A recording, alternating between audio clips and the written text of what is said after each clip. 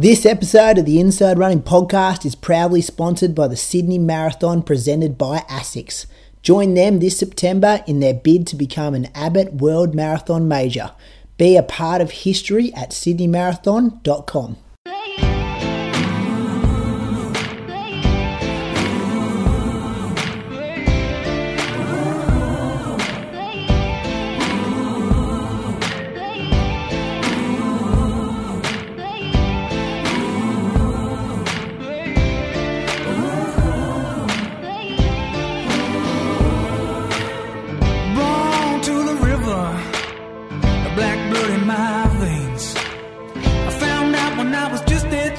Being a skin can bring you so much pain. Now I hear you say you got the best of both ways. Won't you come and take a walk in my shoes and tell me if you take my place? Under cover of my skin, I've heard all your names. If it's all the same, I'll keep on walking. Welcome to episode number 297 of the Inside Running Podcast. Thank you for joining us for another week. We've got a big show coming at you tonight. We've got our two guests popping in to give us a bit of an exclusive about the Sydney Marathon. The OG group's back together. Moose and Croaks are joining me, so we've got the panel back together. We've got some Australian record news, some Diamond League news, some Sandown relay, and some New South Wales short course cross-country news. Listener question, Moose on the loose, all the things that you expect to hear every week on this podcast. Welcome to my co-host, Julian Spence, down in the Surf Coast. How are you going this week, Moose? Pretty good, thanks, mate. Recovered from Gold Coast. Can't believe it was only a week ago. We were you were schmoozing around the Lululemon lounge. Croaks, you should have seen it. Fucking hell. You should have seen Moose, Croaks. What a sight he was, just in his element, around his people. Well, isn't he a new title? Isn't he the King of Community or Community King? Community King, I think it is. Connected. The Community Connected King. And I was just living up to those standards, Croaks. You know who wasn't living up to those standards and who stood in the corner of the event the whole night? Guess who, Croaks? Are you kidding? Moose did not leave. You didn't actually leave. Someone said to me, did Moose leave the steps to go into the main area? And I don't think he did. That was my booth. A bit like Steigen all over again. Exactly, Croaks, it was. He did well on stage, but when you get him amongst the people, amongst the punters, just hides, goes missing, goes to his comfortable zone. Mate, I was having some good deep conversations over there. Yeah, I could imagine. Talking about you a bit, actually. Well, yeah? Yeah, that's good. Talking about your race, which was good. I stood up for you a bit. That's good. I'm glad. It was a fun week ago. It was a fun time a week ago, and yeah, I can't believe that was a week past already. But our other co-host, Bradley Croker, we did miss you immensely last week. Welcome back to episode number 297. It's good to hear your voice again and be all on the same page. Yeah, thanks for allowing me to be part of it. It sort of sucked not being able to get up there. It was I'd be lying if I sort of said that the last couple of weeks were good. Like, they've been pretty shit for various reasons. But, it's good to be back on the show. I was saying the same thing to people. I'm just like, Croaks loves running and didn't get the opportunity to run, and he loves doing the podcast, and he didn't get the chance to do the podcast. So I know if that was me, I personally would have been shattered having those two things ripped away from you because of cancelled flights and obviously the heart stuff as well. Yeah. So there's a fair bit going on. Like, as Moose said in the intro last week, that Friday afternoon I spoke to Andre, and after that chat with him, I'd pretty much decided that I wasn't going to run. And that Friday afternoon, my first flight had already been cancelled. So I woke up on the Friday morning and got an email saying your flight's been cancelled. We've put you on a flight to Gold Coast on Monday. And I'm like, well, that doesn't help me because I fly home on Monday. So I said, Viv, let's just go to the airport anyway. So I was on hold with Virgin while we're driving to the airport.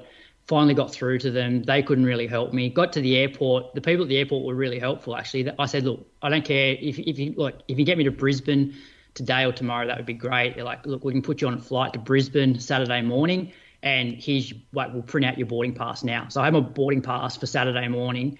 I then drive home, speak to Andre Friday afternoon. He's like, look, because when I left Melbourne, they gave me a Holter monitor to wear for 3 days. So I had like three patches on my chest, and the only time I took it off was to go and have a shower in those 3 days, and then I express posted back on the Monday. And he called me on the Friday to say, look, we analysed that. You did have a few episodes, both while running and also even at rest. But I obviously don't feel the ones at rest because, my need for oxygen is not super high, and I don't feel like my heart's beating out of my chest.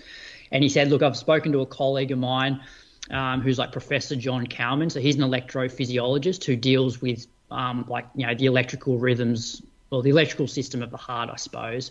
And he also suggested that I didn't run. So I'm like, okay, I'll take that advice. And I'd pretty much come to the conclusion because I just still was feeling sick. I ran for 20 minutes on the treadmill that Thursday and just wasn't feeling great. But then I was still hoping to get up on the Saturday for the podcast and just to be up there with my athletes. But woke up Saturday morning and checked the email, and your flight's been cancelled and you're on a flight on Tuesday to Brisbane. So I just cancelled, basically called up Virgin and said, look, I know that there's no way for me to get to Gold Coast or Brisbane now in the next 24 hours. Just give me my money back.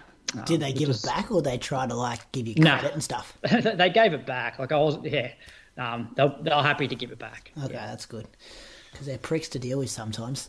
Yeah. And then what did you just sit and track your athletes and stuff like that at home? Was still pretty weird? much. Yeah, maybe 10 athletes up there running. Most of them were running the half. So that was the positive for the weekend.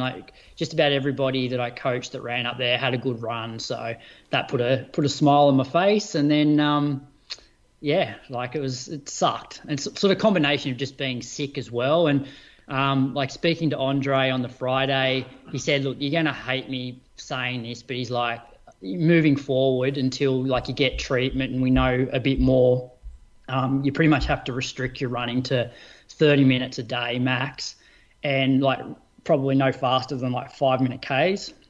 And so I was like, okay. And I haven't run since, but largely just because I've still been coughing and not feeling great. And motivation just hasn't been that high to get out for 30 minutes at sort of 5-minute Ks. So, so that's where I'm at the moment. Yeah. So what does treatment look like? Has that been discussed yet? No. Well, he referred me to this John Cowman guy who's he's the head of Royal Melbourne Heart Rhythm Department. So I got a call from his office, when was it? Late last week. And so I've got a telehealth appointment with him at 12:30 tomorrow. And hopefully he'll have all of the results that, from the testing that I had done in Melbourne with Andre, and hopefully then we'll have a plan moving forward, which will probably be heading back to Melbourne and getting some more thorough testing done on the electrical side of my heart, and then that will sort of dictate the treatment. But I'm guessing it'll be like an ablation, which I spoke about a couple of weeks ago, and worst case would be having a defibrillator inserted as well, in case something goes wrong, and that can then sort of shock the heart back into rhythm. So I don't know if you guys remember Greg Welsh and Emma Carney, triathletes? I've heard of Emma Carney, yeah. Definitely know their names for sure. Yes, so both of those athletes had the same thing that I've got, and it pretty much stopped both of them. Greg Welsh, I think, had 9 heart surgeries. Emma Carney, I think, has a defibrillator now. And that was one of my questions to Andre. I said to him, from your experience, how many people that have had what I've had, get back to training for performance? And he's like, not many, basically none. He said it's more around just general health and well-being, exercising for that, as opposed to really pushing yourself, which until I'm officially told that, which I'm guessing this other guy, John Cowman, he's the one that will treat me and will tell me whether I can push or not push. I'm still holding out hope that down the track I can get back to, running relatively hard, because, the thought of just being able to do 30 minutes a day forever at like 5, jogging is just like hard to accept at the moment, especially when like my whole week is normally revolved around what I have running wise for that day. So it's not like I don't wake up on a Tuesday and go, oh, Tuesday's a work day. It's like, oh, Tuesday I'll go a session today, or Wednesday's a midweek long run for me, or Sunday's a long run. Whereas like if you get told that you can only do 30 minutes every single day at the same sort of jogging pace, which I'm happy for that in the short term, but long term I think it would, maybe long term I'd just get to the point where I accept it. So anyway, I'll know more hopefully tomorrow. Yeah. Yeah. It just makes you take it like I just feel like I'm taking it for granted, like the ability just to be able to smack a quick 400 meter rep if I want to, or a 1K rep, or just do a threshold run and things like that. Like to have the thought that someone can say, hey, no, you're at 5-minute K pace for 30 minutes from now on, full stop. Yeah. Like that must be, oh mate, I can't imagine what that's like thinking about that. Yeah, and like I haven't got to there yet because I'm still holding out hope that if I get this ablation, or even if I get the defibrillator, it's like, well, that sort of to me is like that security blanket of, hopefully I can run a bit harder. Because although I don't race that much anymore, like I still get this sense of satisfaction about, completing a week where I've run 150K and, I've done 2 hours on a Sunday and done a couple of hard sessions. Like I get enjoyment out of that sort of, ticking those weeks off, which obviously has been taken away now. And the other thing that I've been sort of thinking, which is not a great thought, is like, for the last 20 years, I've been doing this activity that we all love, like called running. And I'm doing it, one, because I love it, but two, it's like, well, this is good for my health, like long-term health, in particular my heart. And the thought that potentially 20 years plus of hard running has actually led to this, reasonably serious health condition. It's it's hard to sort of get your head around that as well. And is that what they've said? Like what has brought it on? Well, like excessive exercise? On Andre's theory when he saw me down in Melbourne was that the fact that where the scarring is on my heart is right up against like my rib cage. He seems to think that my heart is like basically sort of too big for my chest now, and it's rubbing, and where it's rubbing, that's causing that scarring on the heart, and it's the scarring that's then causing the issues with the electrical impulse. And so the way he explained it was like it's like chafing in a way, like you go for a run, you get chafing in your legs, and it's like my heart's just rubbing, because you remember that those troponin levels? Yeah. So when I went to hospital here in Canberra, like I got kept in hospital because my troponin was 186 and normal levels are anything under 25 or 26. When I had my blood test in Melbourne, my troponin levels were 474. And Andre said that he thinks that it's more the fact that that's rubbing and it's troponin antibodies more so than like really harmful troponin that's showing up in the blood test. But he said that they can retest that to sort of see, whether it is actually harmful or not.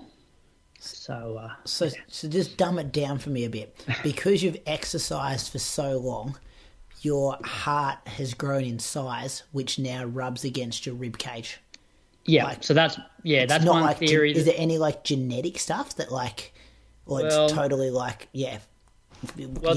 personal choices, I guess, with the exercise? And I guess it's genetics to the point that my rib, like my chest, I don't have a big chest. I'm not a big guy. And so, 20 years or so of just, at the end of the day, a heart's a muscle. So the more you work the muscle, the bigger it gets. And it's, just got to the point where it's now just rubbing. And that rubbing is, causing scarring, and it's also releasing that troponin into the blood. But that's just, one theory that he has. And I don't know, like maybe this electrophysiologist that I chat to tomorrow, maybe he can give me some more answers as well. And that scar, how does that affect the electrical stuff? I think it's something to do with that you get these like rogue nodes or something that then cause just the rhythm to be out of whack. And so that's what I think the ablation, what they do there is the way Andre explained it was, at the moment I have a sore on my heart, and they go in and they use either heat or cold to make that scarring slightly bigger, to almost kill off that rogue node that's causing the irregular heart rhythm, if that makes sense. Sort of. It's all a bit over my head. Well, it's over my head as well. But essentially they go in and they make, they try and kill off this rogue electrode that's causing, the heart to beat out of rhythm. So if they can do that, then potentially you can return to exercise properly. Well, that's what I'm hoping, yeah. Yeah. But I won't know that until I sort of see this guy and, find out from him, I suppose. Yep. Yeah. Yeah. So anyway. Right. No, every week we learn more. Yeah. But you do, I'm sitting here like, shit, I've been running heaps the last 20 years. Like, how common is this in athletes? That you think you're doing the right thing by being fit and exercising, but you're creating too big of a heart for your chest. Yeah. You also don't have a big chest. I know. When he said that about the big rib cage, big chest bit, I was like, shit, that's not me. Yeah, like I don't know, like whether that's one of the theories, I suppose. But maybe I'll never know. Yeah, like the only thing that sucks, like, so while I had this condition, I ran like 500 Ks in 3 weeks. Because when I got out of hospital, I'm like, okay, they didn't really find anything majorly wrong. I'm just going to keep training hard until I go to Melbourne. And then to go from like, that 165K average for 3 weeks to then being told to do absolutely nothing. It's sort of, like that was hard as well, because I feel like I'd got myself back in pretty good shape, and I was going to sort of use the Gold Coast and just my fitness as a bit of a springboard for like the next sort of 6 months. Yeah, you were talking about going to Seville to do the marathon in Jan, Feb. That agony of the feet trip. Yeah, I don't think that'll be happening. It's about as good as you've been going. Yeah, like and enjoying my running as well, because it's the first time. Like, I've probably been just as fit in the last 3 years, but I always had that sort of back and hip issue, even though I was like pretty fit. Whereas this time around, it was like I was running 160, 170K, like loving every kilometre of it, not having any niggles whatsoever. So motivation hasn't been super high to get out the door for 30 minutes, but now I'm hopefully over this bug. I will start to get out just for some, just for the mental health, I suppose. I actually thought you'd just gone off Strava and you're just still flogging. I thought you were still doing big workouts. I haven't run at all. Haven't run a step for a couple of weeks. You probably haven't, because you don't want to think too far ahead. But have you thought about what the sport would look like if it is potentially like worst case scenario for you? I think it would be, I'd throw myself more into the coaching. Yeah, I was wondering that. Yeah, and like that's one positive this year is that like I've got a really good group here in Canberra now where, like I've probably got 15 to 20 athletes, and the group sessions I'm getting like, 10 to turn up, 10 to 12 like most times. And so, like tomorrow I'm going to start heading out again. So Tuesday afternoons and Friday mornings. So, I reckon I'll throw myself more into the coaching and, like if 30 minutes a day is all I'm able to do, like, you adapt. It'll become the norm for me. And then after a while, it'll be like, oh, well, this is, it's not so bad. Yeah, and I only ask that because, like, sometimes when people can't do an activity, they just distance themselves from it fully. Like, post-marathon, it's just like, I just don't check Strava as much as I usually do, or don't care about the Diamond Leagues, like, stuff like that. Yeah, no, that won't be me. Like, I'm lucky in a way in that, like, I'm almost 43, so if this happened when I was 28, then it would be way harder, because at 28, I would have felt like I've still got so much more that I want to achieve in the sport. Whereas even the last few years, it's like the whole racing side of thing, like I can take it or leave it. I still enjoy like pushing myself and training hard, but I get more enjoyment now out of seeing other people run well than I do out of my own running performances. So I'll keep involved that way for sure. Yeah. Rightio, well, good recap. No Ks there, but we got a lot of info about what's happening at your end. Moose, do you want to take us through your week? You had a race at the end of this one. I did race. You're right. Sandown relays, one of the better rounds of AV. It's been the same sort of relay course for so long, so it's always nice to go back. They do change the direction though. Oh yeah, they have, but it's still the same course. You still run the same road. You're just different direction. Yeah, no, that was on the weekends. I actually had pretty bad DOMs early in the week. So coming off that Saturday race, the half, we recorded in the Arvo on the Sunday. So I got home quite early actually on Monday because I got a 6 a.m. flight. So I was back at home at like 10:30, 11, which was pretty nice, but also pretty tired and had bad DOMs. So quads, calves, glutes, hammies, everything was pretty tight and beat up. So I just ran 30 minutes, which was sort of around 6K. And then again, next morning, like I had a plan to do a double this day. So I just got out for 40 minutes in the morning, still felt beat up. And I didn't get around to the afternoon run. So I just did, by this stage, it was just 2 runs, 30 minutes, 40 minutes, Monday, Tuesday. Wednesday, I was coming off the 3 pretty low days of only 6 to 8K of running. So I was feeling way fresher. DOMs had just dropped down a bit. So we got out, Ali and I, on this loop out the back of Anglesea, which is a really nice hour loop. And we did get going out here. So we had a couple of good splits, averaged 4:13s for an hour, which is very fast out there. I don't know, it just felt really good. Like when we started going uphill, like the gap paces were croaker style. 4:06, 07, 3:44, 3:46, 3:48, 3:54. So uphill felt really good here. And this was like a run that when I finished, I'm like, yeah, I reckon I got some fitness just floating around down there. Just very rare that I've seen it because I've been so tired and I've had it cold all the time. Or I've had DOMs from all the cross-country races. It's just starting to find its way through. I did a workout on the Thursday. I wore the new Cloud Boom Echo 3 from On, so that launched. I thought I'd put it on. Probably not ready for it, given my calves were still a bit sore. They ended up a bit sore here. They're pretty snappy shoes, but not quite like protective, very fast feeling, but not like a longer race shoe for me. I did 10-minute threshold, then joined Ali. She had a lighter workout, so she did 15 by 30 on, 30 float, basically just strides.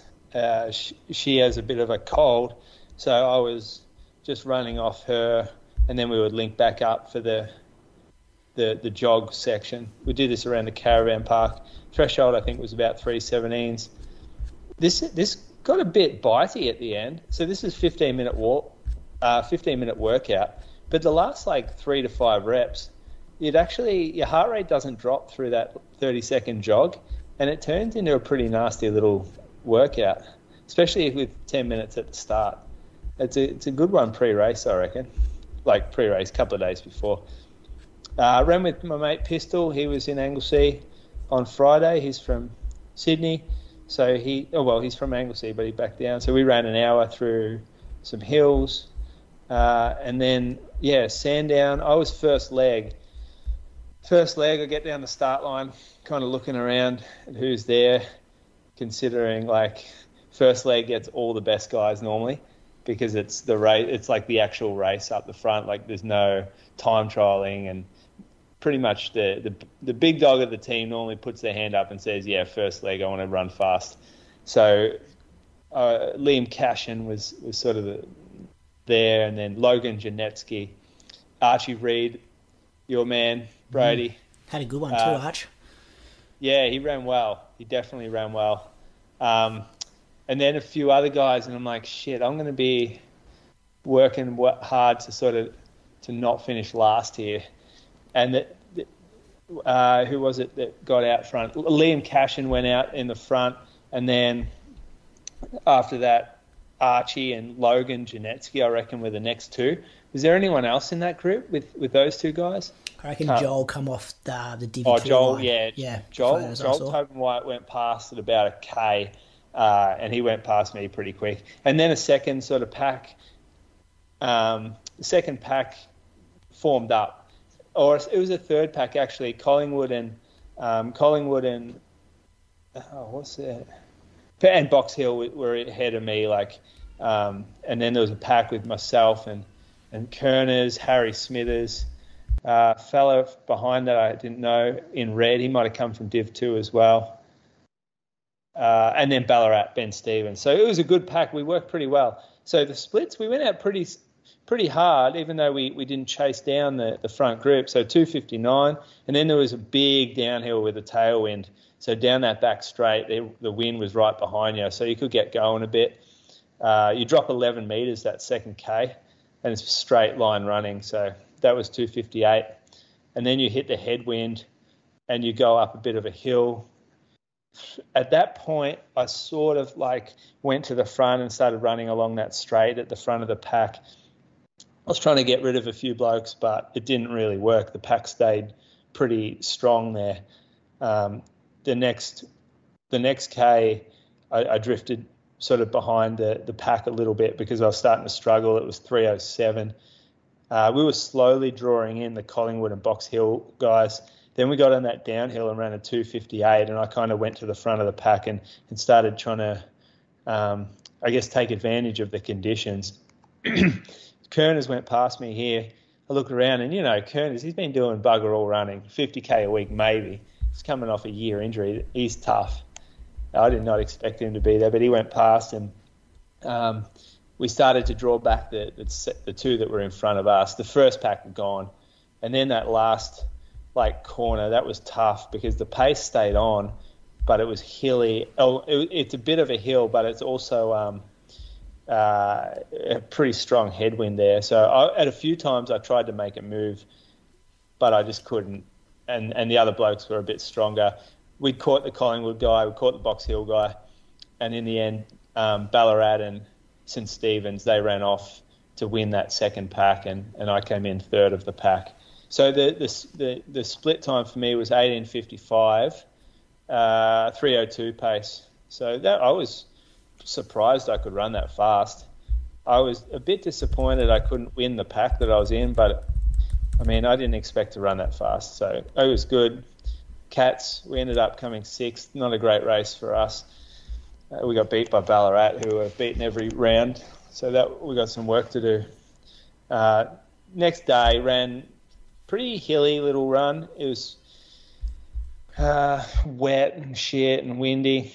We stayed on the good roads for a fair while, and then the loop kind of got a bit disorganised, and we ended up going on some shit stuff, some real mud, and I took a turn, fell over. Next minute, didn't even realise I was rolling on the ground, and this was on the trail, and they just laid all this real crushed rock type gravel to try to get rid of the mud, but I'd slipped in the mud into this, and so it tore me up a bit.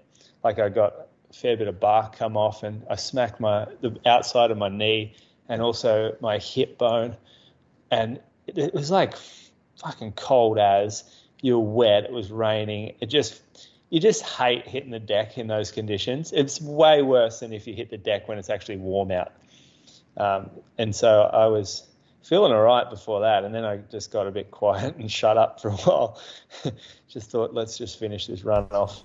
Yeah, okay now though, or did you get hurt? Yeah, I'm all right. I just got a few bruises and a few grazes. I escaped pretty luckily from that. Ego got a bit bruised. He's probably lifting someone off as he fell over. Come from the fastest guy in his relay team on Saturday, Croaks, so on the ground Sunday. Yeah, I think we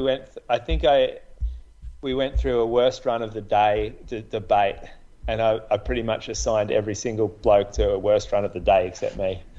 Or I made it a case for them to be worst run of the day. So, yeah, maybe up and about a bit too much. 27k an hour winds on your Strava. That's windy. That's windy. Because the times, Saturday? Yeah, on your Strava it says 12 degrees, 27.6k winds, and that's pretty exposed there. Oh, because I was just streaming it or taking the live splits at home, And I'm like, so slow times here, but then some were faster. So it's like some people code better in the wind than others. I guess having a pack on that first leg obviously helps, and the people time trialing later on. Yes, exactly, which made Ed Marks's run so brilliant, running 17:45, literally by himself last leg, lonely as. That was incredible, his run. I don't think there'd be anyone out there in AV that could probably do that. That was sensational. Even Andy Buchanan ran 18:02 in exactly the same sort of position. So 17 seconds is put into Andy. Like, wow. But yeah, the times were fast. Like, it was windy, but it was almost like the wind was in the right spot for the course to be fast. So it was on the corner more than the straights. Yeah, exactly. You wouldn't want it going down the straights. No, especially not that back straight, headwind along there. That's the most exposed bit. I reckon the grandstand sheltered the front straight a little better. Yeah. And I don't think the conditions were as bad as what it looked like. And that's rare for me to say that, especially when I've run. When you ran well. You haven't. Yeah. That's a good time. I reckon I ran similar to that last year, and I'd come off like a 65:20 at the Gold Coast the week before. So, like, you're fit. Yeah, the guys around me aren't in 65-minute shape there, though. That's a lot of guys ran fast like that around me. Like, that's why I finished the run, and I'm like, oh, it would have been good if I did this by myself, but there's guys around me that aren't in that great shape that are right next to me. So I'm not getting carried away with this. This is also very... Get carried away. Well, the reason why you don't want to get carried away, because this is very similar to earlier in the year where you thought you were going well, and you are going well over this sort of distance, I reckon. But you were obviously, training for the marathon at the time.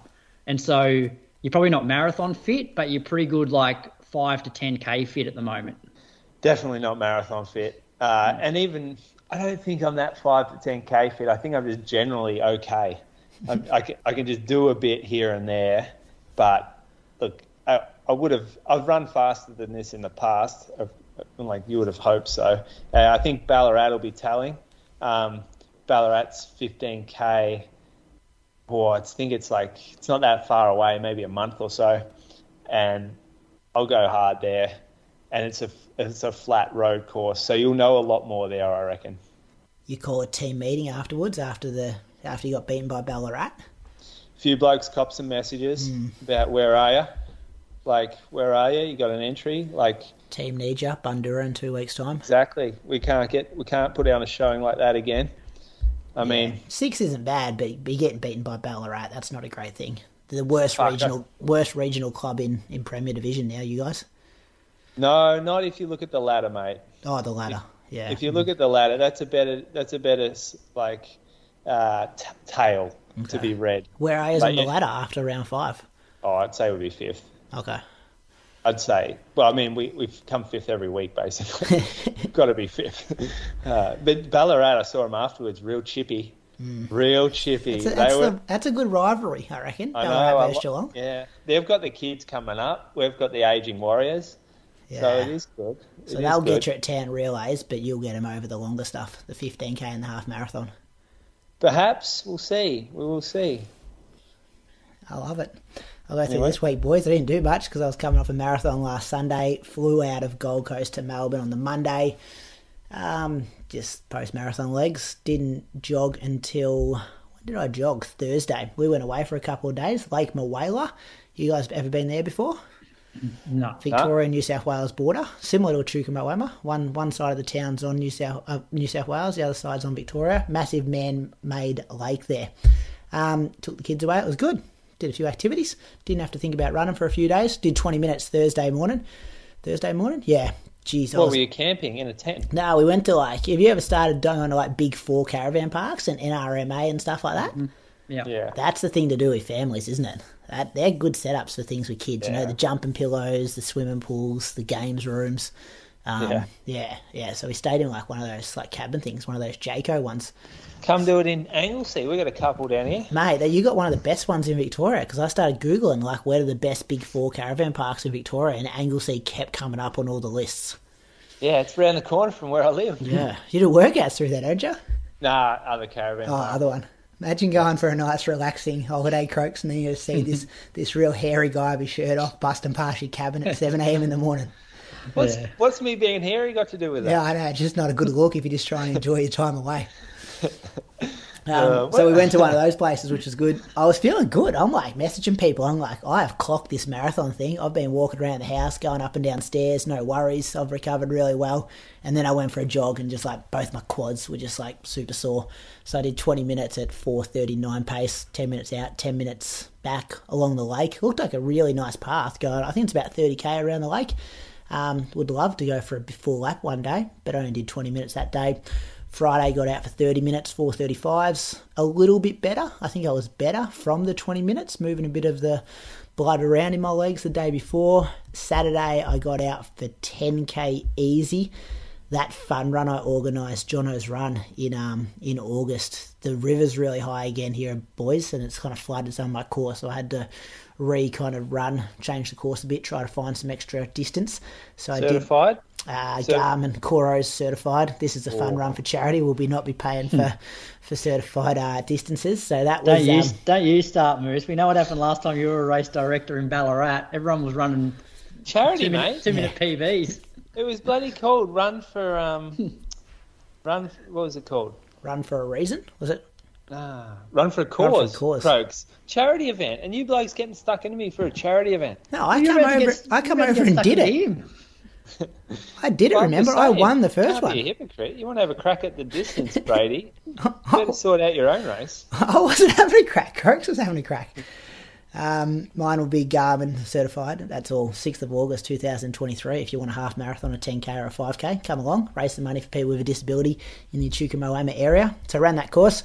And then Sunday, I did 65 minutes easy at 4:30 pace. That was my week. Feeling better as the week went. 35.3k. Boys, I've got a train and talk question for you. I want to just chew your ears off for a second. I've got this traditional post-marathon plan that I use. It's like 4 weeks to fully recover and then 4 weeks to get fit again. So you're kind of rolling pretty well after 8 weeks. And it's worked really well for me in the past. And I've never had an injury coming out of a marathon. But I want to try and rush it a bit more this time around so I can get involved in a few of the AV cross-country races at the back end of the season. How do I do that without getting injured? Brady, help me out. Can I just stop you for a second here? Can I? Yeah. You're the owner of a personalised coaching business. Yes. Yet you follow a generic plan for your coaching, for your own training. This is, because I've had so much success for this post-marathon period. Surely you're telling your athletes or any potential sort of inquirers to, hey, what does a coach do? How can I help you? You say, we can personalise your training. Depending on how you feel, I can adjust your training. So you're coming out of these marathons different every single time. So why should training be the same? Because I think people always feel like they're feeling better than they actually are post-marathon. Do you get the same thing? A generic plan, basically, it just proposes that you need the exact same running plan every single time. But to me, that doesn't make sense. So you think it should alter every time coming out of a marathon? Well, you go into the marathon with different build-ups too, and so with different past years or 6 months and 3 months, and I just don't like that. You don't like that I follow the same 8 weeks every time? No, I don't. No.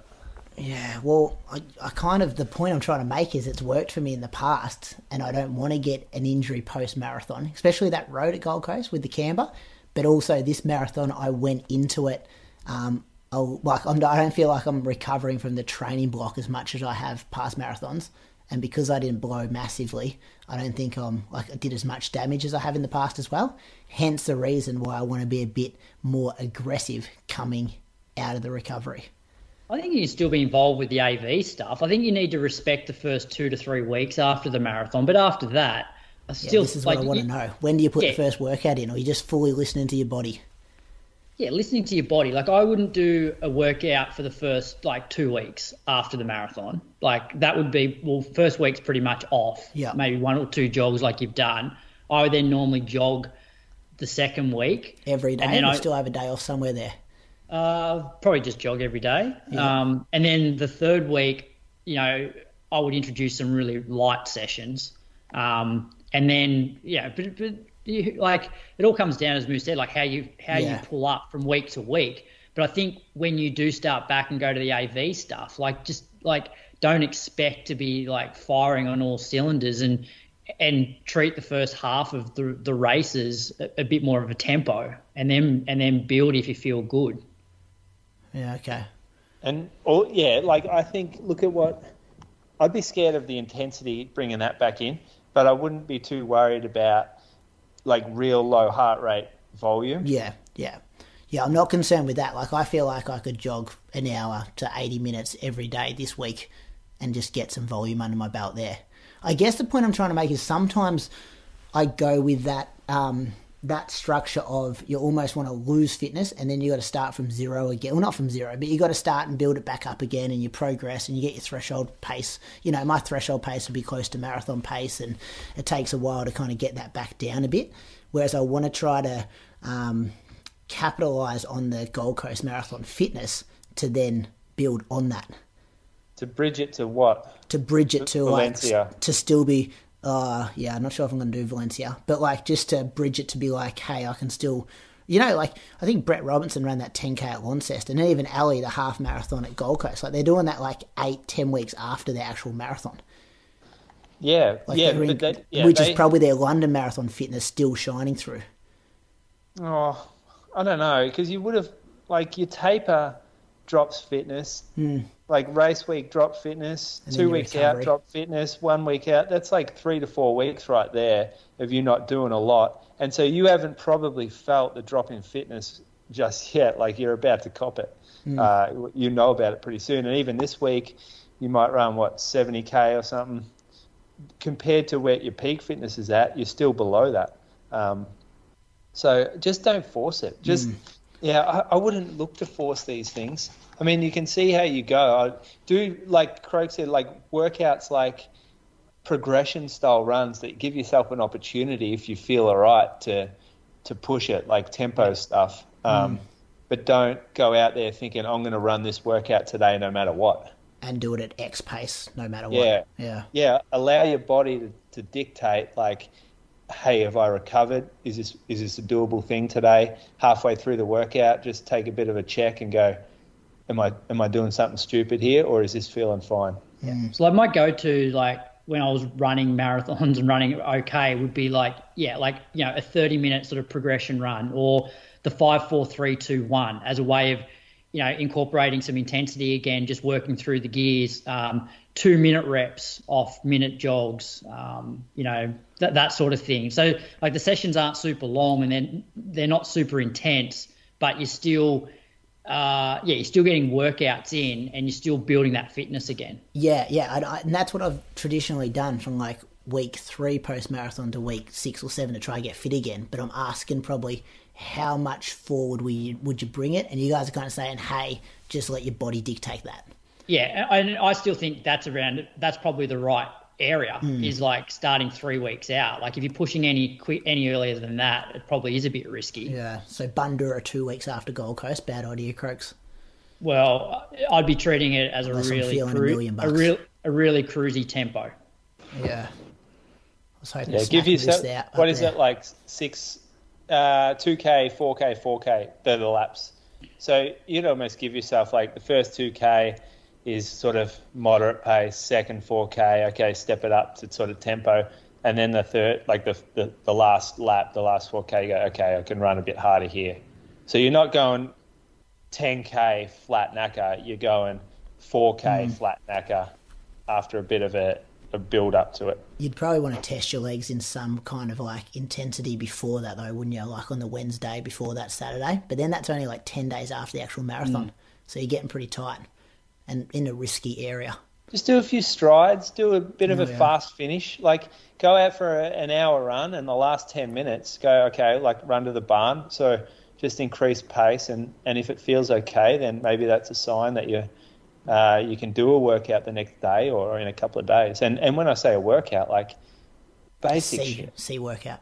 Exactly. And I bring this up because we see, and it's probably not the best that we compare ourselves to the pros, but we see like Sifan Hassan, like the way she backed up post-London, like you seem to see, and a lot of people want to rush it now, whereas I've always been that very conservative approach, that I don't care how well you're going after a month, but I want you going well after 8 weeks.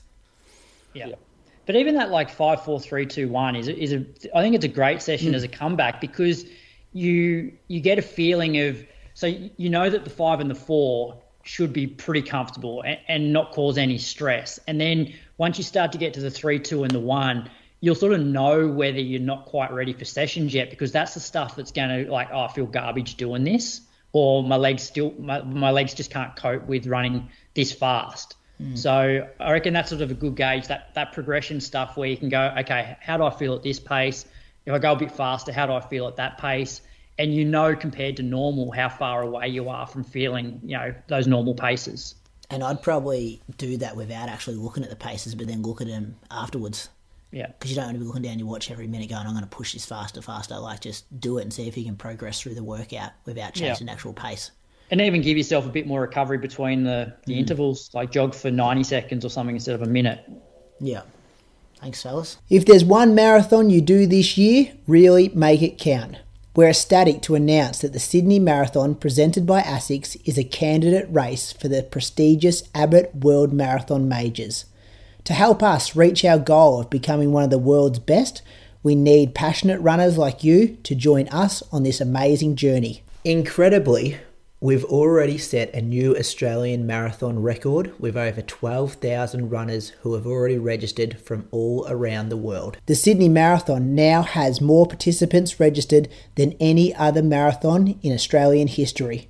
By securing your spot in the Sydney Marathon this year, you'll also be receiving over $1,000 in added value as part of our Sydney Marathon Candidacy Club. You'll be guaranteed a spot on the start line when it becomes an Abbott World Marathon Major in 2025.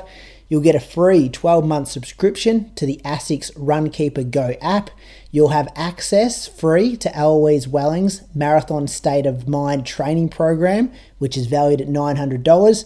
And save big on your hotel accommodation with marathon tours and travel. Run over the Sydney Harbour Bridge, finish at the Sydney Opera House, and help us join the ranks of a world-renowned marathons such as New York, London, Boston, Chicago, Berlin and Tokyo. Grab your mates and register today so we can make history in the best way we know how, together. Let's thank some Patreon supporters, eh? Who you got, Croaks? Yep.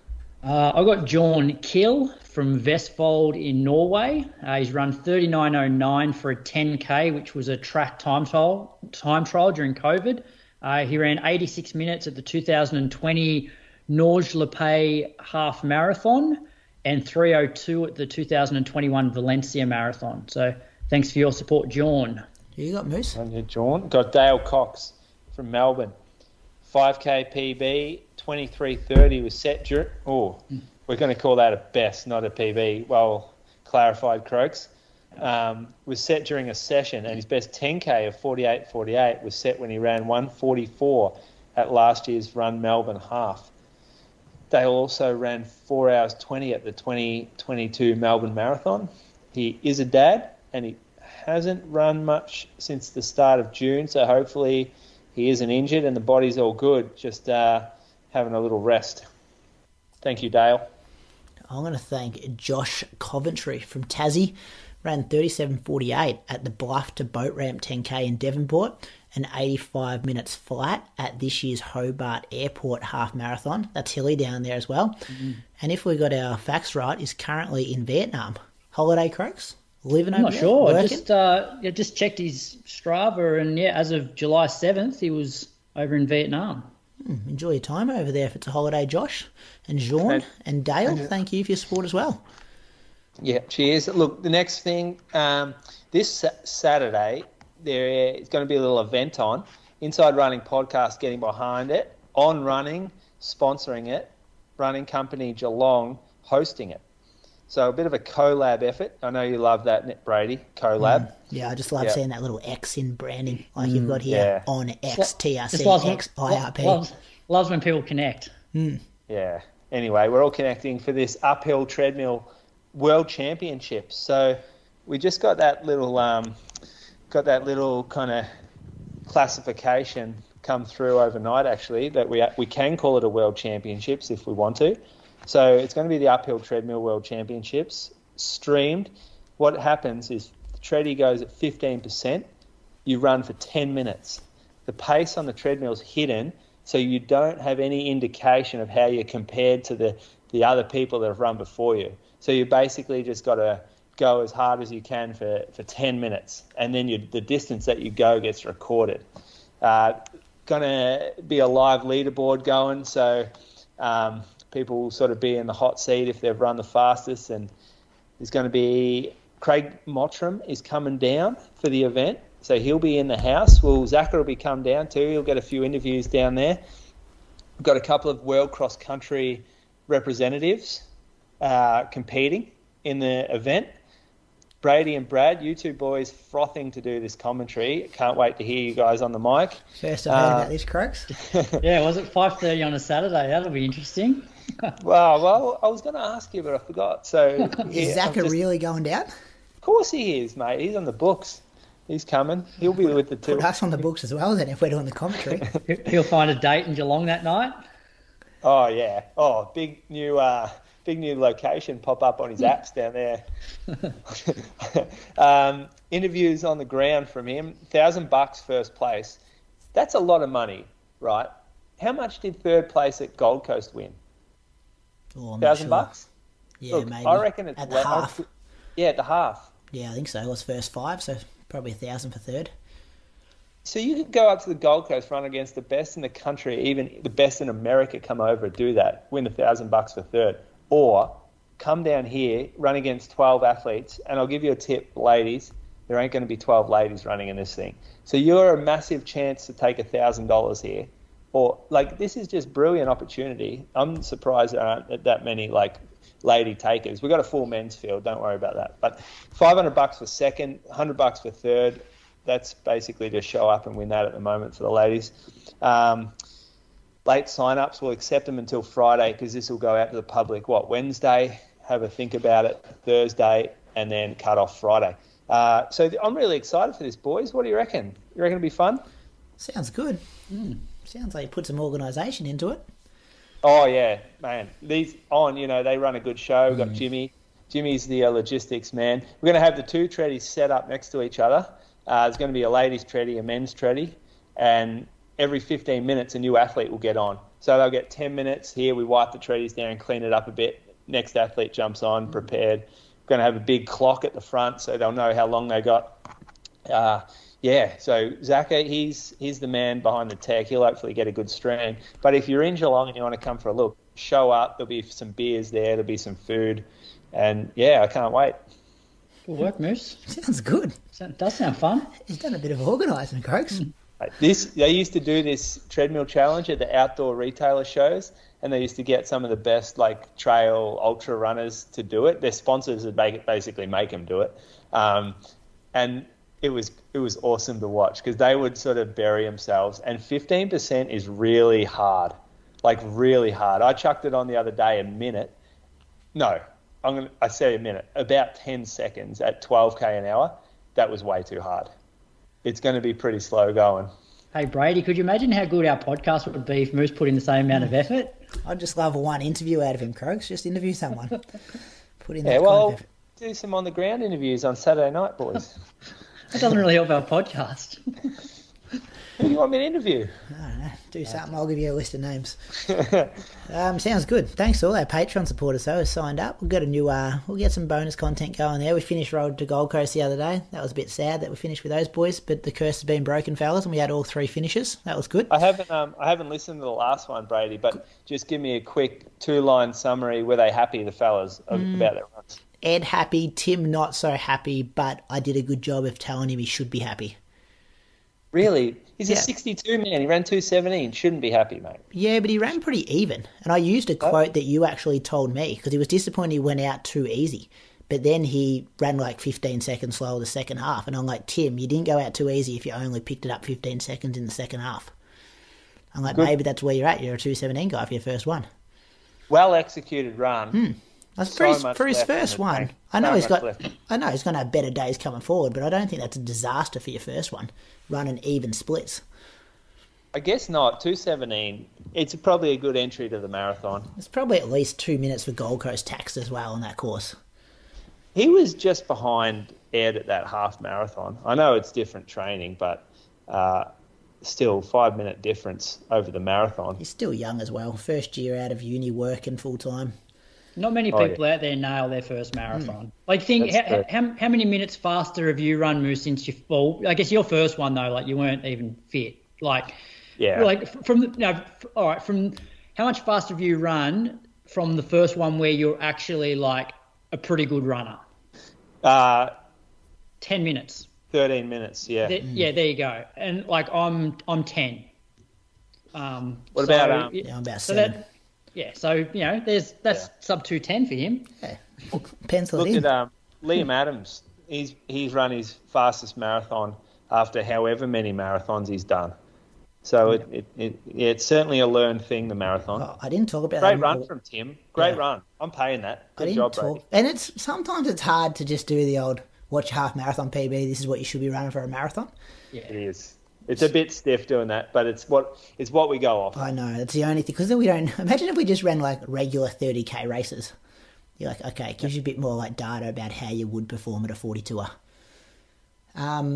I didn't do it on my weekly recap, but talking about Liam Adams, I listened to him do a podcast the other day, and it was quite interesting post Gold Coast. Some big claims coming out of that. He was come out swinging in that interview. Have you listened to it? I'm not fully finished it. Straight at it, I think it was. Straight at it podcast. Yeah, I'm not. He claims mistreatment from AA. Yeah, they wanted to told him to retire early, kind of thing, and trying to run him out of the sport and things like that. He didn't mince his words. Come out swinging. Be interesting to get some comments from AA on it. Like, considering it sort of is going at them. Well, he was saying at the end of it, like they muzzled him. He couldn't do media at the Commonwealth Games. Like ABC wanted to do stories on him as like this tradie runner, and the AA communication team wouldn't allow him to interview him. I hadn't even got to that bit yet. Yeah, that's at the very end, yeah. Yep. Anyway, let's talk about some running news, Croaks. Pete Bol, fire things off. Well, we've had a few Aussies do some pretty incredible things over the last week. So Pete Bol early last week ran 1:44.29 for an 800 in Barcelona to finish second. That was an Olympic qualifier and only 0.29 off his best. He then followed it up a few days later with a 1,500 metres where he ran 3:34.52, which was a 1.3 second PB, and he finished second. In the same race, Cam Myers finished one spot behind Pete, running 3:35.01. That was a PB by about 0.8, so a new Australian under-18 and under-20 national record, and less than a second off the World Championship qualifying time now. And in even bigger news, Aussie record boys, Joseph Deng runs 1:43.99 in France to beat Bol's national record by 100th of a second, and he won that race. So that was the same meet. So Cam's 1,500, Pete's 1,500, and Joey Deng's 800 was all at the same meet. So pretty incredible stuff there. Did you watch that? I watched the 800. I only saw a bit where he looked like he was so far in front down the straight.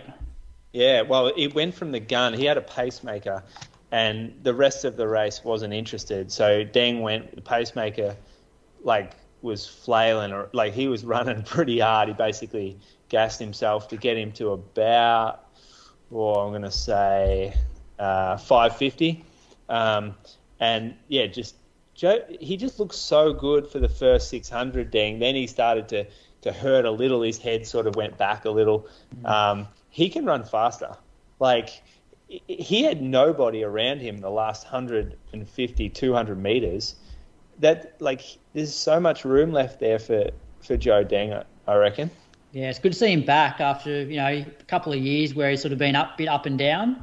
But also on Cam's run as well. So although he doesn't have the World Championship standard, I believe he's the third-ranked Aussie at the moment on points, and he's inside the quota. So there's a good chance that he will it could be going to Worlds. I'll look it up as you're talking because I've been looking this stuff up massively over the last few weeks. Yeah, if no one else runs a qualifier, Cam will go. Yeah. As it stands at the moment.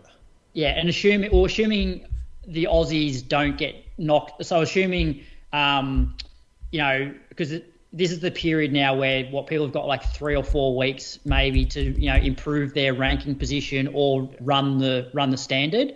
So if people do that, that could push Cam further down the rankings until he's outside the quota. Yeah, he's in 40th and they take 56. Yeah. Ramsden in there too, ahead or below? He must be below because I'm guessing it's going to be Ollie, Stewie, and Cam as the top 3 at the moment. Give me 2 seconds. Yeah. Yes. I wonder if someone will run the time. It looked like they're peppering it. I mean, you got Pete Bol running 3:35. No, Pete Bol ran what 3:34.5 too. Yeah, and what's the time? It's around that. I think it might be like 3:34.4 or something. Okay, so it is. Got it here. 3:34.2 or a 3:51 mile. Yeah.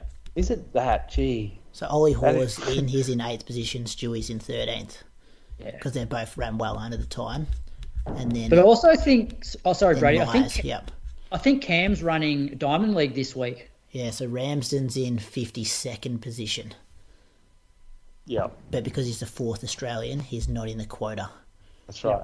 Yep. Yeah, and then we've got Jye Edwards in 62nd. Callum Davies 70th. I've got a few boys on this list. You leap off the point system a bit, but it's kind of fun looking at how it works like this. Well, I don't know. I still don't like it. It's just... Cam Myers gets a run if he doesn't run that time. Gives people an opportunity.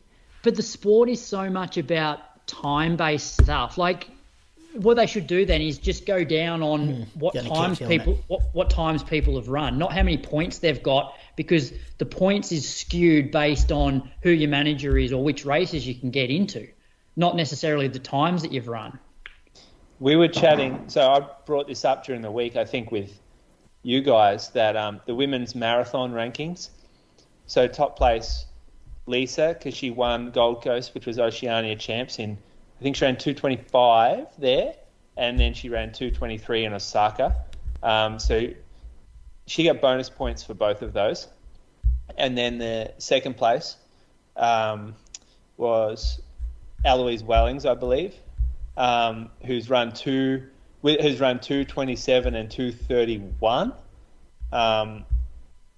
She's ahead of Jess Stenson, who's run 2:27s, and how's this for 4th place, right? Sinead Diver with the Australian record 2:21 and 69 flat half marathon is in 4th place in the female rankings for the marathon. Yeah, so I was actually checking this while you talk to make sure you're correct, but I trust you. I looked at this the other day because I was just checking out where Ali was. Yeah, she's in 4th. 9th place. Sarah Klein's in front of her by 2 spots, running 2 by 2 hour 30 marathons. In front of her 2:29 and a 69:30 or a 69:20. So Sarah got lots of points for world champs. Is that world right? Champs, No, that's hang right. on. How do you see this? Because it says here that she was qualified by the time, but because she's not entered, she drops to 4th. What do you mean? Like, so on my one it says Lisa, Izzy, Sarah Klein, but then Sinead, Eloise, Millie, Jess Stenson. But because the other 3 have jumped up because they've actually entered. I'm not. I'm looking at the actual world Scores. athletics rankings. Oh, okay, I'm looking at the Road to Budapest stuff. No, I'm not looking at the quota stuff. I'm looking at the rankings. Yeah, okay. And I mean the rankings come and go, but this is what can happen with the points system is the bonus points that get attached to certain events can totally swing the rankings. And those, like, say one of those times was run within the qualifying period, then that doesn't change anything. Like, I mean, they're still going to be that far down on the rankings. That's why, because our sport is just normally so cut and dry with time based, and it's the thing that I've always loved about the sport. And so, like, if you want to set the standards really high and make it 3:34.2 for the 1500, that's fine. But then, rather than having points for the remaining spots, go, okay, who are the next runners on time that have run, and work down that way, as opposed to the old school way to do it. Yeah, as opposed to this person's manager got them into this race, which was worth way more points because it was a gold label race, not a bronze label race, which this other person did. I love that. But Moose, that example of the rankings for the women's marathon only becomes an issue if Sinead is not, if she's trying to get in on points. She's got the time, so she doesn't have to worry about where she's ranked. It is for Sinead. Sinead has the time, right? But there's a third spot open. And so the third spot, let's just say Izzy, Eloise, Leanne. Let's just say Jess, they don't run the time, right? No one runs the time. And you look at it doesn't go to the next fastest. It goes to the one with the points. And at the moment, that's going to be Eloise, I think. Because she's in second place out of all the Australians in the rankings. What's the because the world champs is 2:28 flat. What's the Olympics? 2:26 something. Oh yeah. So we're in a situation where no one's got the third time, and it goes to points. I reckon we'll have 3 women under the time. Well, I do too, but Eloise has got the time from March 2022. That won't be in the qualification period, though, will it? No, because remember Sinead just got in. Pretty much December last year. But even if it doesn't, you can bring in a race that she does this year and go, okay, she was second Oceania. That 2:31 on the Gold Coast with all the bonus points puts her hugely ahead of, say, a 2:27 run somewhere without the bonus points. Yeah, we're talking about this on Road to Gold Coast. So because Ed was second Oceania, he will now leapfrog Andy. So it'll be Liam and it'll be Brett with the time, and he's the only one who's got the time, and then Liam just off the time but with the points, and then Ed will have more points than Andy and Pat Tiernan. Even though Andy's run nearly 3 minutes faster. Yep, his points from Gold Coast were worth more than Andy's 2:10. Yeah. So that's the example. Yeah. If you don't think that the qualifying time will be met, you have to start race planning properly, and you got to look ahead of time where all these championship races are, and often they're not there's been some incidents where they've been very late decisions on the championship races, so it's hard to plan a season around. Yeah. Okay. Let's quickly do some more news before our guests join us. Stockholm Diamond League. I'll quickly go through that. Beatrice Chibet, she won the World Cross Country Champs, didn't she? She That's did. her, Croaks. You picked her. 14:36. She won the 5K. Jess Hull was 5th in 14:44, just off her Australian record, but it's an Olympic qualifier for her. 0.4 off her national record. 15 was won by Frewena Hulu in 4:02.3. Australian Georgia Griffiths was 9th in 4:09.01. And Lyndon Hall was 11th in 4:09.3. The 800 was won by Jamal Siddati in 1:44.5. Joey Deng was 7th in 1:47.5. And in the 3K, Jack Rayner was 9th in 7:54. And that was won by Emil Danielsson in 7:39, who was a Swedish guy. This is what Brett Robinson told me at the Gold Coast airport, that the race was set up for one Swedish guy to break the Swedish record. That guy didn't and got pipped by another Swedish guy. All right. So, yeah, that was a bit of knowledge. Didn't know that. That was like a Monday meet, wasn't it? Or Sunday night last week. Yeah, it was Sunday night, yeah. Yep. So where Joey Deng's gone from 7th in 1:47 to the Aussie record next race. Yeah, take that. Bizarre, isn't it? Yeah. Moose, you want to quickly whip through some relays, some Vic stuff and some New South Wales stuff for their short course, and I'll get our guests teed up. Yeah. So Sandown relays, men's Premier League, Glenn Huntley won in 1:52.34, so 50 seconds ahead of Bendigo. Second, Box Hill was quite a ways back in third. Faster splits on the men, we talked about it. Ed Marks, 17:45, quite incredible time. Andy Buchanan, 18:02, and Liam Cashin, 18:07. Can we do the math on that, Ed Marks run? What's the average per K there? Couldn't tell you. That's the same time Craig Mottram ran, though, back in 2014. Yeah, different direction, I reckon. Oh, yeah. 18:36 is 3 minute Ks. So you're a big fan of Ed Marks, aren't you, Moose? You're like, he's a god of AV and stuff like that. You know, the first time I ever heard of Ed Marks was doing the 3 months ago. I didn't even know him. Doing the draft for Steigen #1. Oh, my first time was Gel Park Relays in April this year. He was in come the draft out of nowhere. then. Was he? He is going to be an absolute star. Hasn't won a race though. Tim Crosby interviewed him afterwards. Did you hear him interview him? He's like, you're dominating these relays, but you can't win an AV race. Like, didn't win Bendigo, didn't win Launceston 10 because Brett got him there. So he's like, he's got his maiden win still to hit. Hey, he lost to Brett Robinson. Yeah, I know. He's losing to quality guys. Andre Waring got him in Bendigo. So Bundura, him versus Andy Buchanan, the real king of AV, Moose. Well, we could see a changing of the guard. Wasn't the king on Saturday, mate. It's pretty good from the bat strokes. He had a chance to win that for the bats. God, he would have had to run about 17 flat to catch that bloke. Got a couple of junior boys running for the bats.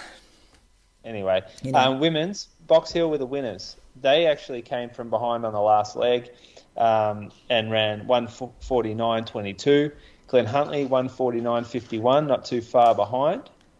I reckon Glenn Huntley had been stitched up for maybe the first time there. I'm not sure. I could be getting that wrong, but I reckon Glenn Huntley were killing it. St Stephen's 1:53.08, third. Fastest splits, Stella Radford 20:34. Ali Pashley was second, 20:49, and Sarah Klein 20:51.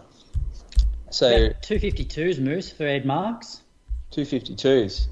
So 5K split for that. 14:20. 14:20. Wow. I thought that was faster than that, though. You would have thought that was faster, Brady? Well, I don't know if I think he's a god like you, Moose. God status. Well, Archie Reid was claiming 14:21 for his 5K on the weekend. It's a bit different. Well, what is the course exactly? 6.2. Yeah, about that. Yeah, because all the Garmins were like 6.3 something, so that's why it's going to, you're going to get 14:20 for 5K when you run 14:40. Yeah, yep. New South Wales short course cross-country champs.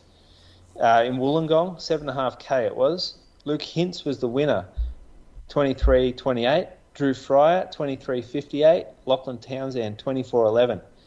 Holly Campbell won the women's, 25:58. Ainsley, I think that's spelling error. Ainsley Van Graan, 26:14, second. And then Katie St. Lawrence, 26:37. What's that course like, Croaks? You run that before? No, I never run there. It's the one, I think they had nationals there a few years ago in Wollongong. I've never run it. Okay. All right. Windy, though. I believe it was very windy. Windy all over Australia on Saturday, I reckon, by all accounts. I'm going to add these guests in, boys. I've just added 2 people in. I'll introduce one of them first. She's the Australian Marathon record holder, Sinead Diver. Welcome back to the Inside Run podcast. Thanks for giving up some time on your Monday night. Hey, guys. How's it going? Sinead. Hey, Sinead. It's going good. Good to hear your voice, Sinead. What's been happening?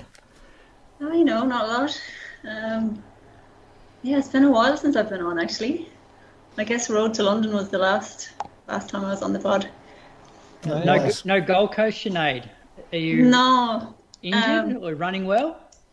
So I remember I had the stress fracture when I was on the Road to London series. And then I got back to training for a few weeks after that. And then I got another injury unrelated to the stress fracture. So I was off then for a few more weeks. So I wasn't ready to race Gold Coast, unfortunately, because I was looking forward to that one. But I'm back training now and, building up for my next one. And you're here tonight because we do have a special exclusive announcement, I'm going to call it. But someone else who's also joining us is James Constantine from the Sydney Marathon, Pont 3, the digital marketing manager. Welcome, Jimmy, back. Just feels like a few weeks ago you were here. Yeah, it wasn't long ago, was it? Thank you, boys. And hello, Sinead. Nice to hear from you. Hey, James. How's it going? Yeah, James, you're here to make sure that we don't ask Sinead any questions out of line? Yeah, I'm here as the questions police, guys. So, keep it nice and straight, please. You're the minder. We got in strife last time asking a few too many questions. Well, I'm sure the listeners have put 2 and 2 together. But Sinead, you've got an exciting announcement about your next marathon. You want to tell us where it is? Yeah, I am excited to be heading to Sydney on the 17th of September to race the marathon there. So yeah, it'll be my first time racing Sydney, and I'm really excited about it because, like, as you know, and I'm sure James has spoken about, they're looking to get to be part of the World Major Marathon Series. So yeah, I'm really excited to get behind that and support them. When was the last time you ran a marathon in Australia, Sinead? Melbourne, the hot and windy one? Yeah, it would have been. So that was, what year was that? 2018. Yeah, you were the only person that ran well that year. That's a long time ago, 5 years between Australian marathons. I know, right? Yeah, I've been, I guess, focused a lot on, it was either a championship marathons or like trying to get fast times and that. So generally, going to Japan or Europe were my options for that. But I'm really glad to be, focusing on one in Australia this year. It'll be fun. Was the decision hard to make to do Sydney? Because, like, obviously the hype's big, but we haven't seen, like, Australian elite marathoners run at Sydney in the last, I don't know how many years. You'll probably know, Jimmy, when we've seen, like, a big Australian headliner like Sinead. Oh, it's been a few years, and I think you're absolutely right. Sinead and all the other Australian elites are sort of chasing times because, particularly with COVID as well, we sort of had back-to-back Commonwealth Games, World Championships. There was a lot of pressure to get times on the board, so it is so exciting to have Sinead leading the Australian women's field at the Sydney Marathon. We're so lucky to have her. Well, you've got the time on the board for the Olympics, Sinead, so this is a bit of a free swing for you. Is that how you're looking at it? Well, yeah, so that played into my decision. I mean, I had like the time from Valencia already, but I had the option to do World Champs as well. So it was a hard decision initially, but then just, chatting to Wayne and the guys at Sydney and just seeing how much work they're putting into, getting this event to be part of the majors, and I just really wanted to get behind it. And as well as that, it's nice for me to stay at home and not to be, going overseas away from the family this year, because next year, I want to, if I do make it to the Olympics, I want to be overseas for, a couple of months probably. So this year it's nice to be at home, and I'll go up to Sydney probably a few days beforehand, maybe even take the family with me. So I kind of wanted to focus on that this year. Very cool. And Jimmy, Sinead's not going to have it her own way based on this field that you're about to announce. Do you know this field, Sinead? Oh, this is news to you. No, I haven't heard it. Yeah. Oh, okay. I should have actually shared it. Sorry, Sinead. I've left you in the dark there. Well, I'll be doing a U-turn. Can we do a guess, Sinead? Can we just do a guess? How many women do you think are faster on this start list than your 2:21? Oh, God. How many do you expect? Oh, God, I haven't even thought about it, but by the build-up, by what you're saying now, I'm going to say maybe 10. No, more? No, it's not more than 10. It's not more than 10. Oh, They're looking after you, actually. What about how fast do you think the fastest one is? Oh, gosh. Probably sub 2:20. Yeah. Do you think there's there's actually, well, you can do it, Jimmy. This is your baby. There's someone quicker than, or nearly quicker than Croaks on here, 2:17. Yeah. So, so I'll go through the women. We'll get to the men. The women, the fastest on paper is Angela Tanui. So, she is sixth at the World Championships last year, came second at the Abu Dhabi 2022 marathon. So she has a PB of 2:17.57. Ranked number 15 in the world. But we actually have the ranked third, the world number 3 coming, which is extremely exciting. So that's Judith Jepton Korea. She was the silver medalist at the World Championships last year, and she won the Paris Marathon last year as well. She has a PB of 2:18.04. So, yeah, we have 2:17 and 2:18 ladies coming to Sydney, which is just, beyond any other Australian marathon and anything that we've ever seen in the women's field on home soil. So it's incredibly exciting. Where'd you run the 2:18, Jimmy? That was in Now, I've got a bunch of World Athletics profiles lined up for this question. Sorry, I put you on the spot there. I'm pretty sure that was at Paris last year. She ran 2:18 at London last year, and she also ran 2:18 for silver at the World Champs. Her PB, 2:18.20. Yeah, that was at the World Champs. She's fast. She's fast. Wow. How are you feeling about that, Sinead? Got my work cut out for me. Those two. It's only a few minutes. Yeah, what's a few minutes? What's that? Your Like last marathon went pretty well, Sinead. Yeah, it did. Yeah, not that well though. 2:18. But that's all right. That's okay. Jimmy's got you a faster course here at Sydney by the sounds of it. Have you already described the course, James? Oh, not in detail, but Sinead, I think you ran a little bit of the course with Monas in April, I think, doing a bit of promo for us. Yeah, we went up and we were running on the foreshore.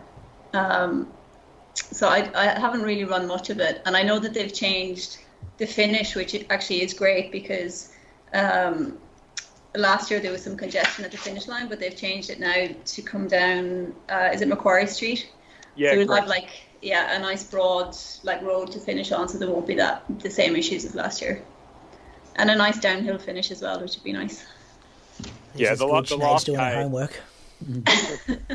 The last K could be pretty amazing. I know for those who tuned in, the men's race in particular, there was sort of three guys going hammer and tongs in the last few hundred metres. But yeah, it was all around circular key and got a little bit hairy with some of the half marathoners. So yeah, that downhill K to finish down Macquarie Street, if we've got a tight finish in either of the races, it's going to be quite spectacular. Tell us about the men's field, mate. So are we doing that tonight? Sorry, I might have jumped. Yeah, we're announcing that as well. Yeah, cool. Yeah, happy to do it. So top seeds. So I said we had number 3 in the women in the world. We have number 3 in the men. So boys, last time I said we didn't have the Kips, but we've got the next best. I wasn't lying. Tamarit Tola will lead our men's field, ranked number 3 in the world. He is the 2022 World Marathon Champion. One of the best marathoners in the world. He's run 2:03 twice. He's run 2:04 4 times. He's beaten Kipchoge at the 2020 London Marathon. And he's just, an outstanding athlete that I'm sure will resonate with a lot of the listeners. He's been around for quite a while. So we're extremely excited to have Tola leading our men's field. And joining him is going to be Gabriel Jye from Tanzania, ranked number 9 in the world. He actually has the fastest PB of 2:03 flat. He ran that behind Kelvin Kiptum at the Valencia Marathon last year. Also where Sinead ran her Australian record. So he comes in as the second seed. Yeah, number 9 in the world.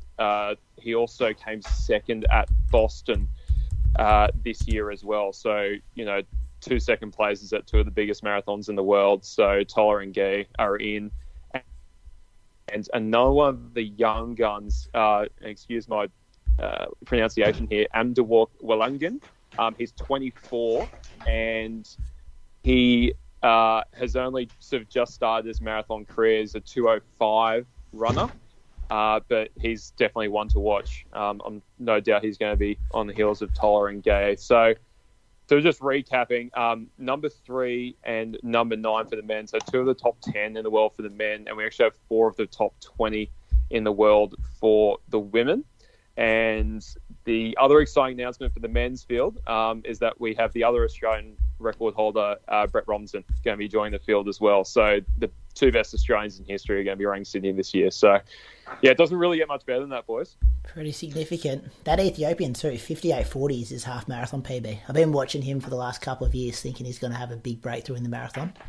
So that's cool to see he's coming to Australia. Huge news, Jimmy. Amazing fields, and with the 2 headliners as the Australians. It's pretty cool to see the 2 record holders in action on local soil. Imagine how much support you're going to get out there, Sinead.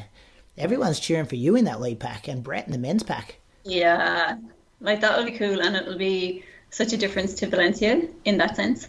I didn't really know anybody there, apart from my sister was there, but to have this race in Australia, and yeah, like people will know us like any of the runners out there, so that'll be great to have that support. It'll be pretty cool. Because you've run the half there previously, haven't you, Sinead? Last year I ran the half, yeah. Yeah, so at least you've been on the roads there a little bit. Yeah, so I've run, I'm not sure how much of the half from last year is part of the new course, but yeah, like I've experienced that, so that was fun last year. How many weeks left now to the race? 10? 10 weeks yesterday. 10 weeks, yeah. And so everything's on track for you now? You're doing those big marathon sessions that you have done in the past? No, so because I've been out with injury, this build-up is going to be a lot different to my usual build-up. So I'm only really starting back now. So, yeah, Nick will have to come up with a good plan to get me fit for 10 weeks' time. Bit of magic. Yeah. And Jimmy, the numbers, I think, did I see somewhere maybe unofficially 12,000 now, up from 10,000 since we last spoke? Yeah, that's correct. Eloise Wellings actually announced that yesterday at one of our Sydney Marathon run clubs. So we had about 250 runners from Sydney so get together for one of the long runs that we're putting on every couple of weeks. So that, yeah, we literally ticked over yesterday the 12,000 entrants. So it's really exciting. I guess we're sort of on track to satisfy one of those, you know, big criteria points for that World Marathon Major status. So yeah, all systems go. It's getting exciting. Hey Jimmy, another question, because of the candidacy, has the prize money increased for the event? And because I'm on your website now, I can't see anywhere that says what the prize money is for winning the marathon. Yeah, it has. It hasn't been published yet. To be honest, Croaks, I'm not sure if it's going to be published, but I can tell you it's significant. One thing that we have incorporated, though, is Australian-only prize money. So, very often when the Aussies go abroad, it's hard to get on the podium of a world major. So, sometimes they're missing out on the really big prize money. So Wayne sort of identified that, and with the National Marathon Championships also being incorporated into the Sydney Marathon this year, we have Australian-only prize money, and that's quite significant. The winner's going to get 5 figures. So, that's a really nice incentive to actually have that race within a race and actually promote the national championships as well for our athletes. Yeah, the winner of the Australian section is going to get 5 figures. Correct. Oh, that's amazing. Because I think Gold Coast to win outright was 15,000. So yeah. So I mean, like our top 3 overall prize money is sort of significantly more than that. Yeah. But yeah, the Australian only prize money, we're sort of hoping that also brings along that sort of next tier behind Brett and Sinead as well, and actually they're not just competing for a national title or to get on the national podium, but actually get paid to do so and actually get rewards for their efforts. Moose, why don't you ever go 10 weeks? You just come off that Sandown. This could be a good race for you. Yeah, Jimmy, you'll have to shoot me through that overall prize money, mate. Might get me over the line. But that's really cool, because you often see in America, they really look after the American runners, and in Britain at London, the English runners are really looked after. So it's great that Sydney Marathon are now doing the same for Aussie runners. Yeah. Very good. Yeah, I love it. It is great to see. This could be one of the premier. You could probably argue, Jimmy, that this is the premier marathon now in the country. Well, with all bias aside, we've got the most. We've got the most money, and we've got the athletes. So it depends on how you look at it, though, right? We've still got to make sure that we run a really good event.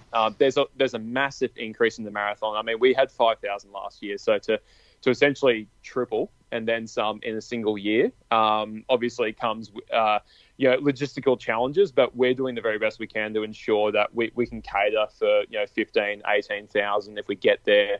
And really run a world-class marathon. We're talking about world-class athletes. We have to put on a marathon that is like a world major whilst we're in our candidacy period to actually prove to the Abbott World Marathon Major group that, hey, Sydney is actually the next in line, and we are going to be number 7. Yeah, exciting times. It's going to be a big 10 weeks ahead. All the best with the training, Sinead, and all the best with the organisation, Jimmy, and thanks for sharing that exciting news with the Inside Run podcast listeners tonight. No worries. Thanks, guys. Thanks, boys. Thanks, Sinead. Thanks, guys. See you later. Bye. Bye. Croaks, last bit of news, bit of sad, disappointing. Yeah, bit of doping news. Doping news. So Titus Akiru is facing a 10-year ban for doping. So he's the 6th fastest marathoner of all time, running 2:02.57 to win the 2021 Milan Marathon. He tested positive at that Italian race for a corticosteroid, which is prohibited for use in competition unless an athlete is granted an exemption for medical use. Now, the AIU said a first investigation into the Milan positive test was closed, but then it was reopened when he tested positive for a synthetic opioid while winning in Abu Dhabi in November. So, not looking good for Titus. Not looking good at all. Another super fast guy as well goes down. Yeah. All right, listen to question, Croaks. Yes, there's a couple here for you and Moose. Upcoming races for both of you. Need another marathon from you both by year's end. That comes in from Daniel Lean. It's a good question. Any plans for a marathon, both of you boys, this year? Moose is doing Sydney in 10 weeks. Well, no, funnily enough, I was thinking about doing Melbourne, but it's sold out. You could still get into Melbourne even though it's sold out. It's 2:19 and you had to run that within a period that I'm not part of. That's the elite field, though. You could get in the sub-elite field and they'll give you a free entry. That's for like financial support and accommodation and flights and appearance fees. Mate, rock up to their office in your 2019 Aussie singlet and you'll get a run. Send one text message to Tim Crosby and you're in that race. It's not an issue for you. I don't know. So do not make that an excuse. Well, that wasn't an excuse, but that's a legitimate thing that's going on right now. Like I have several athletes who are in that position who have missed out on entries, and a couple are going to do Sydney instead because they're like, well, I can get an entry to Sydney. It's 3-week difference, I think it is. Maybe we just have to get going a bit earlier than we were thinking about. And it's quite a cheap entry, Sydney, like compared to some other races, and the flights up there were really cheap too. So it's like I've considered that. I've considered Melbourne, I considered Sydney, and then I thought, Ali's got Valencia in December. Maybe I could kind of train with her a bit and do Fukuoka or something. But I'm not ready. Like I'm not going to go overseas again this year. I don't want to. But there's nothing in Australia in December, so that's not like helpful. I reckon that would be an ideal one for me. But yeah, I'm going to see how the next few weeks goes, how the long runs go. I'm going to gradually increase them just with like one eye on the future. The next 2 weeks will be telling. If I can get up over 30 next week and do maybe mid-30s the week after, and the body feels okay, then I might. I'm not going to go into a full-on marathon block, but I might enter one of them and get through it. Get up to Sydney, Moose. That's exciting. Yeah, I'm trying to get Man U the pace job, Moose, at least. For what? For the lead female. Man U will get them to halfway. Then just 2:17. Yeah, mate, you can't do that. I know. We'll take them through in 69 dead. They'll try and win it in 2:18. They're not going to run 2:17 on Sydney's course. You just told me to do the marathon. Yeah, we'll go 69 and then like an hour 30 for the second half. Get a bib across the line. Take credit for a world marathon major coming to Australia. So, Brady, you mentioned before that you may not do Valencia. So what does the second half of your year look like? Yeah, well, I'm the same with Moose. I don't want to go overseas because I don't like, especially last year when I did it, left the family and then didn't have a good run. And then you're just like, oh, that sucked. And I've got more responsibility at work and stuff this year as well. So it's actually harder to get a significant amount of time like that off to go overseas. So I've got an entry for Valencia, but I am not at all motivated to do so. And I think I will maybe try to defer it to next year because I do appreciate it's a hard race to get into, so I don't really want to throw away the entry. So it's the same, we're in this, problem in Australia that you have no marathon opportunities once I've kind of got to wait now to Canberra in April or something, or you just wait for Gold Coast again. I think the double to do Gold Coast and Melbourne probably gets a bit too tight if you want to do it seriously. So my season's looking like a bit of the AV, winter to finish off, maybe some half marathons, maybe some road races. But yeah, not another marathon because there isn't one to do. Because I thought the whole idea of you doing Gold Coast was to go into it with, not like a full marathon prep, but use it as a springboard for Valencia. Yeah. Whereas now it's surely you'll want to do another marathon between now and Valencia 2024. Yeah. Yeah, so it might be something like overseas next, like March, April. Like I think I'll do something different at work next year, which gives me a bit more flexibility to travel and potentially like take the family and stuff with me. But yeah, that was the original plan. But I don't know, just even being away for 5 days, like unless they're all going to come with me, or at least maybe Carly and we leave the kids at home, which I don't think's probably an option. I don't want to go overseas solo again. Fair enough. It just doesn't motivate me, yeah. So you might see me in some shorter distances. Yeah. But you're right, Croaks, that was the plan. Yeah. Save the other question for next week? Yeah, save the one about drinking beers to next week. Got some good ones today, Croaks. Was that you that put that photo up? Or Zaka? No, it's me. It's a good photo. I'll tell you a story about that race one day. Moose on the loose. What do you got, Moose? Oh, I think I might have done this in the past, but I'm going at it again. So rocking up to the Sandown relays, first runner, get handed the big plastic bag full of stuff you need and pull out the Velcro timing chip, which I like that. Just wrap it around the fingers and then you hand that to the next runner. But then I hadn't pinned my bibs on yet, right? From last week, because you wash the singlet, you take the bibs off, you got to repin them. And so I'm pinning the front one on, got to pin the back one on. And then I get handed the relay laminated plastic like relay bibs, and so I got to put those two on again. So my my entire like front of my singlet is just filled with like hard sort of plastic bibs, like the whole way it's just fully stiff. And same with the back. And I had 16 safety pins on me running around Sandown. 16 pins. Now, is that the most ridiculous shit you ever heard?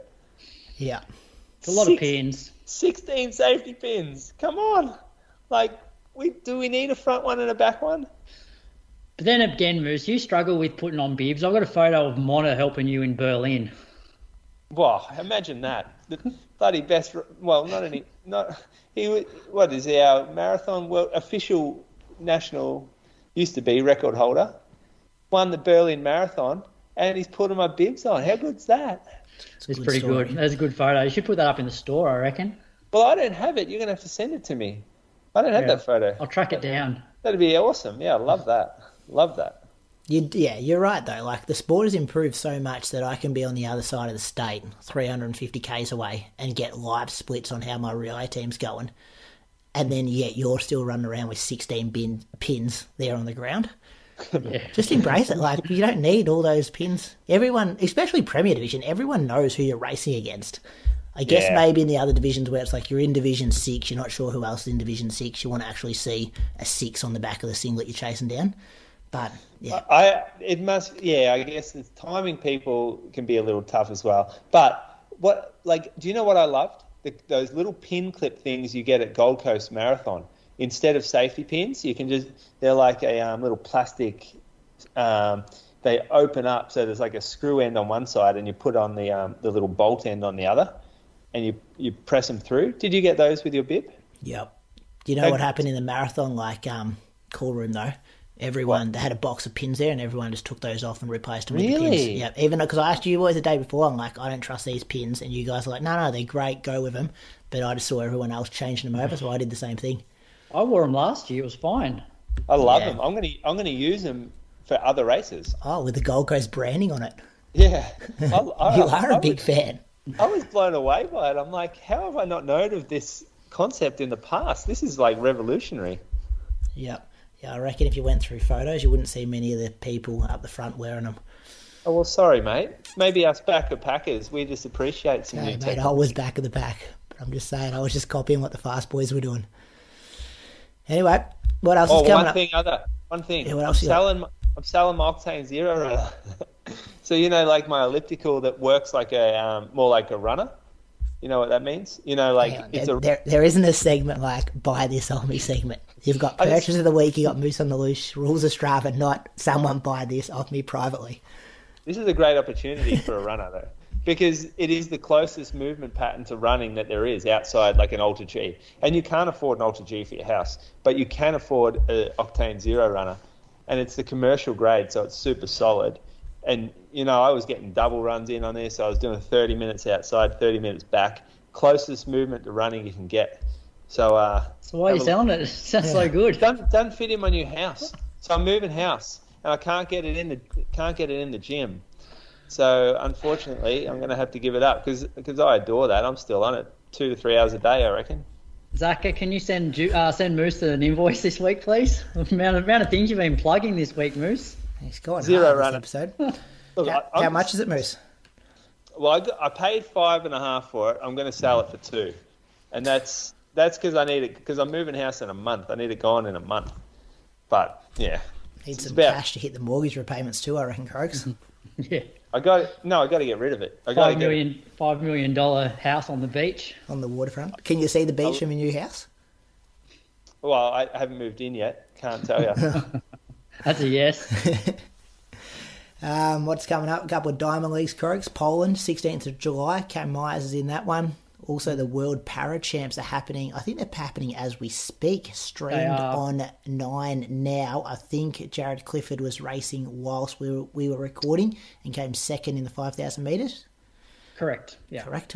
Dipped on the line. Was sprint finish again? Well, I was on the live stream, but it wasn't very good. It kept cutting out. But he lost by a second and a half, I think. Have all that news next week. Croaks, what are you doing between now and next week? You got your big appointment tomorrow? Yeah, so that lunchtime, might try and start jogging again this week for my 30 minutes a day. That's about it. Back to work next week. You still on school holidays? You just taking an extra week off? No, we started school holidays a week after you. Okay, yep. Moose, what are you going to do between now and next week? I've got that treadmill challenge to get through. Got a biggest week. I'm going to have the biggest week of running this week that I've had for a long time. So I'm pumped for that. I was feeling good. My body's feeling good again. Sydney Marathon, here we come. Maybe. Get up there, Moose. Let's just go up on a boys' trip. Do something. Well, not if we're doing a marathon. Well, we can just go up there and just jog around. Just take it, do what I did at Gold Coast. Just have a good experience. Yeah, we'll leave it till later. We'll see how the next couple of weeks go. I reckon we can talk him into it, Croaks. I reckon we can too. You can come up and do the drinks or something for us. Still get involved. Do some live interviews. Happy to. Drinks pitch. I love that from you, Croaks. Get on a bike and just ride to different sections. I'll just ride with the league women. We'll get your run with them. We'll get your media accreditation or something like that. Yeah, all right. Yeah, I'm keen to get up there in some capacity. See what Viv's doing as well. See if she wants to come because I think Carly's running the half up there. Yeah, okay. Yeah, could be fun. All right, boys trip plus wives. All right, boys. See us next week. Do it all again. See ya. See ya. Boys. The Sydney Marathon, presented by ASICS, is Australia's marathon. Join us at the start line this year for an event you'll never forget. Register now at sydneymarathon.com.